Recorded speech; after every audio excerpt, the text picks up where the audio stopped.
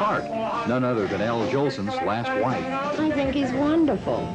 Erle Jolson died 33 years ago, but Mrs. Jolson says he'd be comfortable with today's music. Fiddler on the Roof and the ballads and the things Tom Jones does. Oh, he would sing anything that was good. I mean, he loved the songs from, you know, the shows. He always thought that the show tunes, they didn't know how to arrange them. Jolson was a perfectionist. If a song wasn't just right, he didn't want his name nor his voice identified with it. Al had to feel his song. And a lot of times he would rehearse, you know, like 2 or 3 days in the house, and he'd sing it once in front of an audience and he'd throw it away. He'd say, I don't feel it, and it doesn't go over.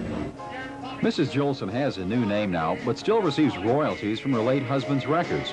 For those who want to jog their memories, Clive Baldwin can take you back in time to when Erle Jolson was the